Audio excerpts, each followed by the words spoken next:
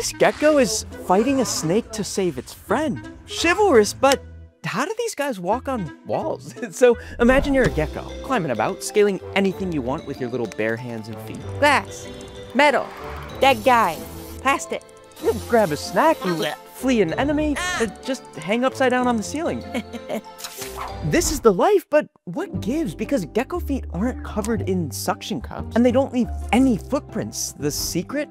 Atoms. Zoom. Look, your toes have these ridges called lamellae. And if we go even smaller, these lamellae are blanketed in tiny hairs called setae. But we're still not small enough. Each seta splits into millions of spatula-shaped pads, spatulae. So when you place your foot on a surface at just the right angle, the atoms in your spatulae get so close to surface atoms that they sync up. It's called van der Waals force, basically atomic Velcro. And geckos are so goated at this, the force of all their little spatulae could hold up 2 humans. But with so much force, how do they release? Well, just curl up your toes and unstick. For more free lessons, subscribe.